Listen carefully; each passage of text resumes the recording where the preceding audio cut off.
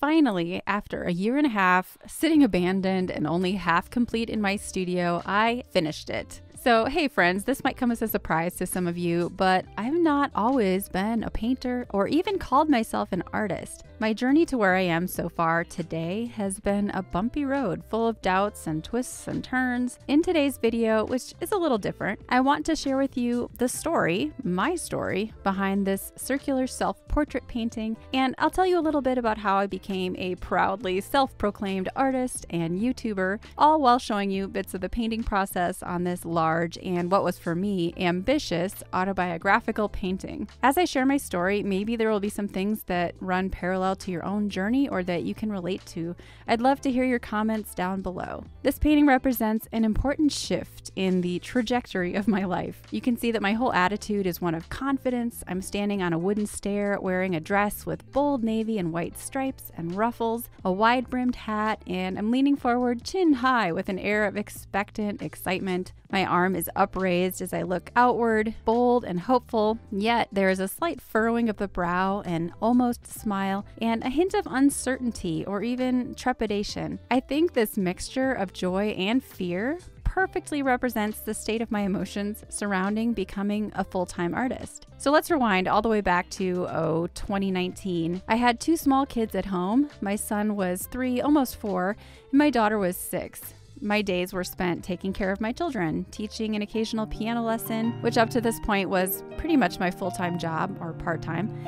And sometimes if I had time, I was adding some cute little animal watercolor paintings to my Etsy store. At this point in my life, my kids consumed most of my time, but they were beginning to be just old enough that I could start pursuing my own interests a bit more. When you become a mom, you are forced to abandon a lot of aspects of self, at least for a period of time. You sacrifice your body, your time, your energy, and certainly your hobbies. They just fall to the wayside in order to keep these little humans alive and thriving. I found that by the time both of my kids were potty trained and could communicate well with me, I was finally beginning to feel like I could start to invest some time in myself again, maybe pursue my art some more, figure out some work that could have a meaningful impact on our family. Little did I know, my life was about to dramatically change forever. At the end of 2019, my husband quit his job. We were a jobless household.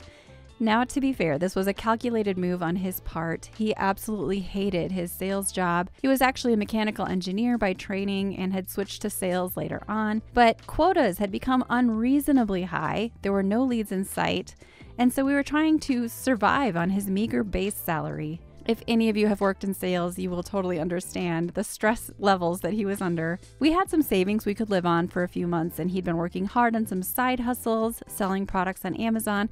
We weren't going to starve, we hoped. But with him suddenly home now, I needed to help contribute financially. I completely freaked out. For a girl who has never made more than a meager salary as a part-time piano instructor, this seemed like an impossibility. I began to despair that I'd have to leave my kids and go to work for 10 hours a day in some dismal office somewhere. My skills and passions would be wasted and I'd never live up to my potential. Fortunately for me, Blake, my husband, is an insightful, future-focused man. He, of course, did not want me to be miserable. He suggested I start a YouTube channel. Now, a few months before this, I had posted this little time-lapse video of a grizzly bear cub on Pinterest. Just a 10-second speed paint video shot in poor lighting with my iPhone. The video took off. It racked up over 200,000 repins on Pinterest with multiple comments from people asking, "Do you teach this?" So after that affirming little win, the idea of teaching art on YouTube seemed like a good idea with real potential. So together we watched dozens of videos on how to start a YouTube channel, how to grow a business, how to create an online course, etc. I took a 2-week crash course on Udemy on how to edit videos in Adobe Premiere. So by the end of November 2019, I shot and edited my very first YouTube video. I started guns a-blazing. I was trying to create 3 videos a week. And then I also started a kids channel around the same time, as if one channel wasn't enough. On YouTube, it seems like you just get lucky sometimes, and my channel grew pretty fast, especially when YouTube started suggesting my chickadee video. And the whole time I was working on growing my channel, I was also beginning to edit full-length watercolor tutorials. And by February of 2020, we were able to launch our online watercolor school, which is now called Watercolor Mastery. On the very first day that the program was opened, I only had 5 complete tutorials on the site, but I got a sign up, my first sign up. That first member of the school just gave me the courage and the boost that I needed to just keep going, to put my head down and to work and to create. Now, as we all know, the pandemic hit the US in 2020. People were stuck at home. For a new online business, this ended up being a good thing. Many folks were seeking inspiration, education, entertainment, a new hobby online, and YouTube is the perfect place to find anything you want to learn. In my first full year as a full-time artist, YouTuber, and business owner, I made enough to really help our family, and it was extraordinary. I was beyond grateful and began to believe that this unconventional and unusual artist path was the one for me, and that it would continue to grow and maybe even thrive. It was and continues to be hard work, time intensive with daily distractions and interruptions, kids. I even made a video about what it's like being a mom working from home. You can watch that one over here. But getting back to this self-portrait.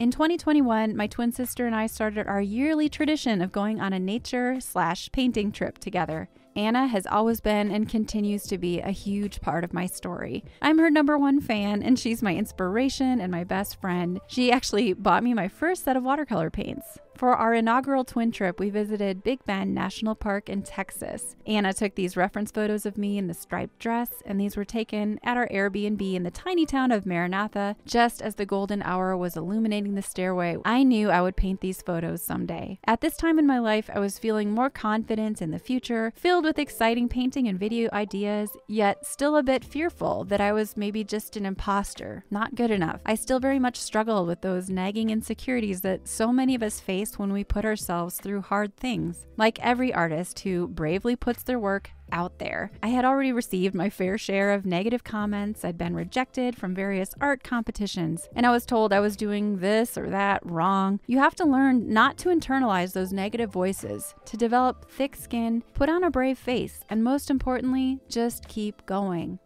As of this recording, I'm getting so close to hitting 100,000 subscribers on YouTube. I continue to grow as an artist and a teacher, and I feel more optimistic than ever about my future. This unconventional path as an artist on YouTube, it's not for everyone, but it has been one of the best things that has ever happened to me. Leave me a comment below and tell me what you think. I love hearing from you guys. Thanks for watching today, and I'll see you in the next video.